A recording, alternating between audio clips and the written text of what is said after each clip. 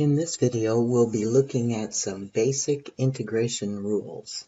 Our first rule that we looked at in a previous video is when you integrate x to the n power with respect to x, you'll increase your exponent by 1 and then divide by the new exponent and add your constant. Note, n cannot equal -1. Put comments over here on the right.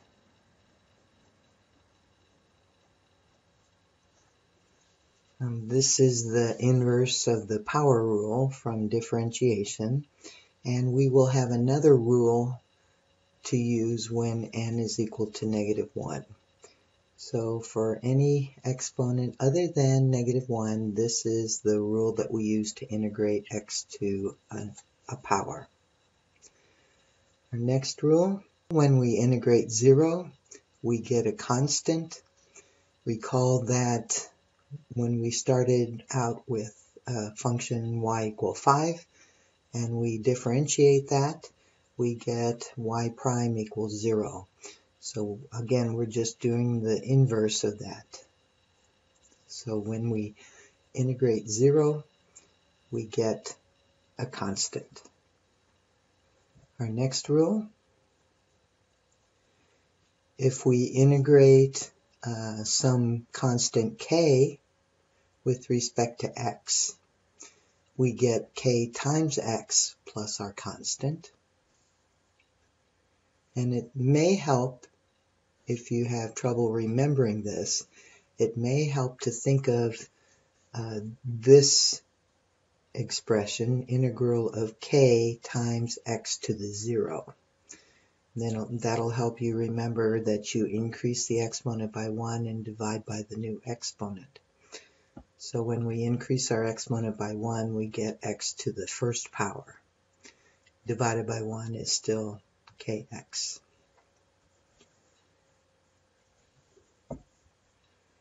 Our next rule,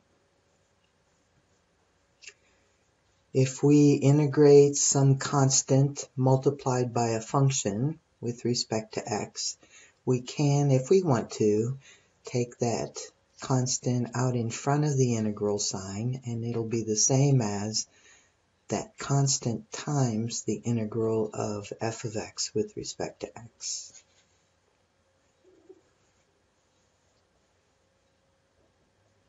And then if we integrate a polynomial with several terms, addition or subtraction, doesn't matter, then when we integrate that polynomial, we can integrate each term individually.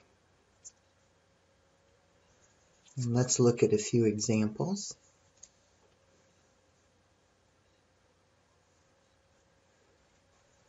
We're asked to integrate 4x to the 5th minus 12x plus 1 dx.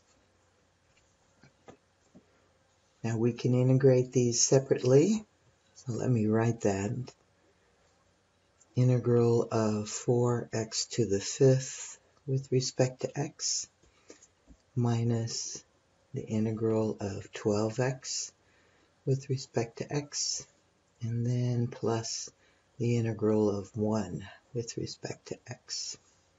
Now, after a while, you probably won't write this step. You'll probably just go ahead and integrate each of these terms straight from the problem.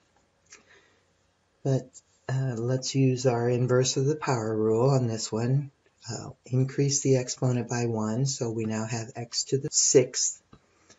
So we have 4x to the 6th divided by 6 minus, and then on this one the exponent is 1, so we're going to increase that and make it x squared. So we have 12x squared divided by 2, the new exponent, plus, and then this is the same. If you need to, you can think of this as x to the 0.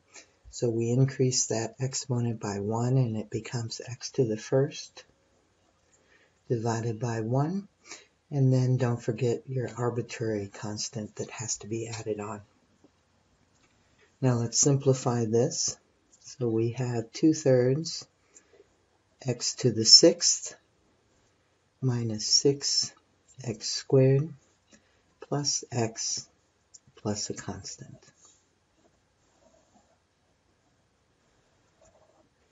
Now we can make use of that integration rule that we looked at right here, which says that when you have some constant k multiplied by a function, you can pull that k out in front.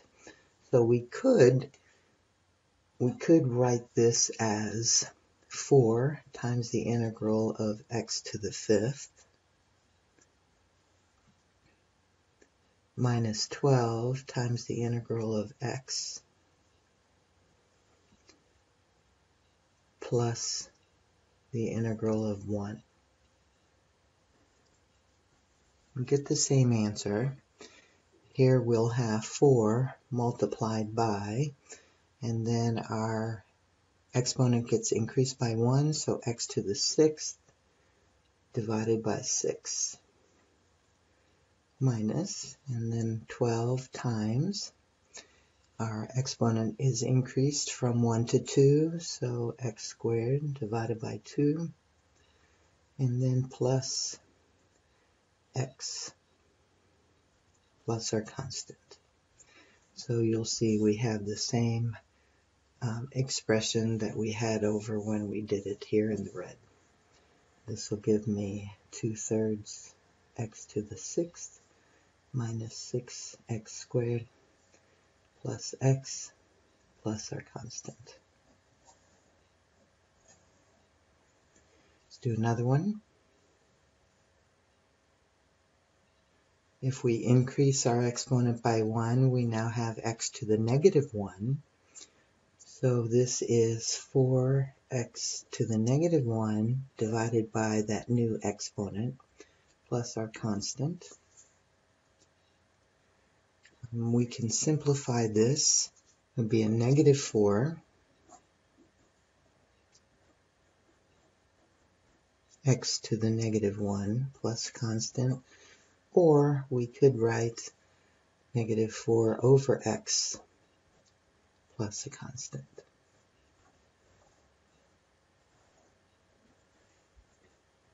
Alright, for our next example, we're integrating 7 times the square root of x plus 1 over x squared dx. Let's do a rewrite on this to make it easier to get our exponent and increase it. So this can be rewritten as the integral of 7x to the 1/2 and then plus x to the negative 2, and that's with respect to x. Right, now let's integrate each of these separately. I'm not going to put that extra step in where we show the integral on each of them. Let's integrate this first term. So when we increase 1/2 plus 1, we get 3/2. So we have 7x to the 3/2 divided by 3/2 plus. And then when we integrate this term, we increase our exponent by 1 to get x to the negative 1. So we have x to the negative 1 divided by negative 1 plus our constant. Now we just need to simplify this a little bit. To simplify this complex fraction, I'm going to multiply top and bottom by 2/3. So that'll cancel this bottom off here.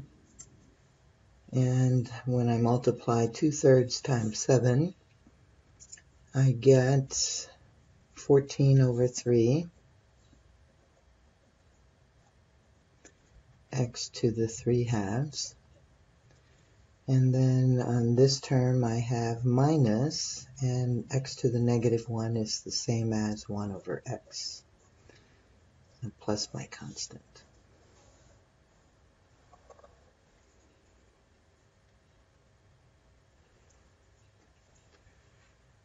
Alright, our next problem find the general solution of each differential equation and check the result by differentiating. Now what they mean by this general solution is when you have that arbitrary constant c, that makes it a general solution, and we will in a future lesson talk about getting a more specific solution. Alright, so what we want to do is integrate both sides. So we're integrating dy dx,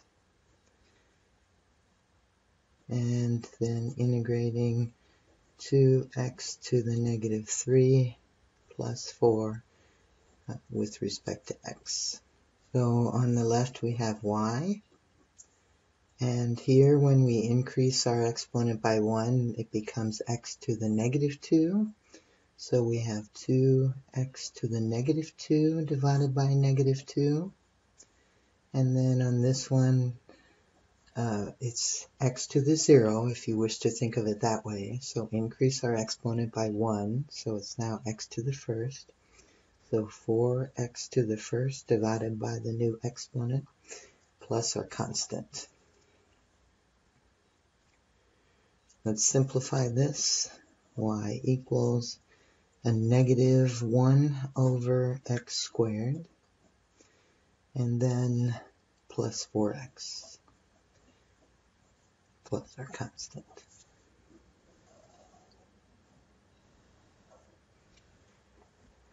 Now we can check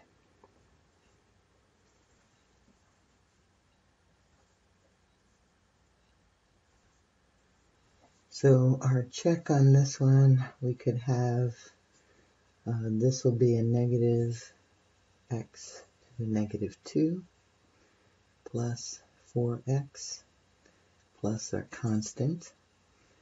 Do the power rule, multiply negative 2 times this negative 1, we get 2x, and then decrease our exponent by 1, so it's to the negative 3 power. And then the derivative of 4x is 4, and the derivative of my constant is 0. So 2x to the negative 3 plus 4, and we check. One more problem.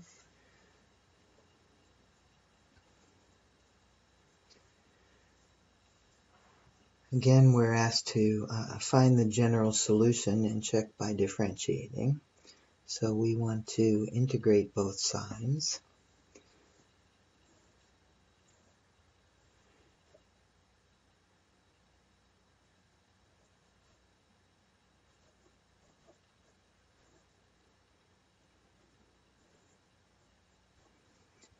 R, and on the right, and this is with respect to theta, so d theta over here. On the right, this is a constant like 5, if you will, but this is, we could rewrite this as pi times theta to the 0 power.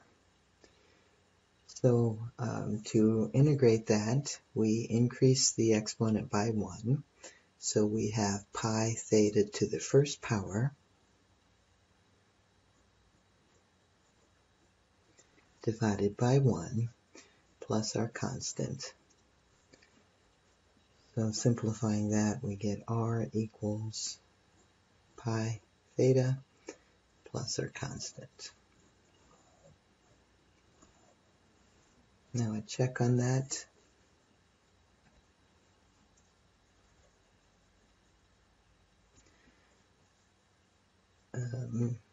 The derivative of pi theta is just pi.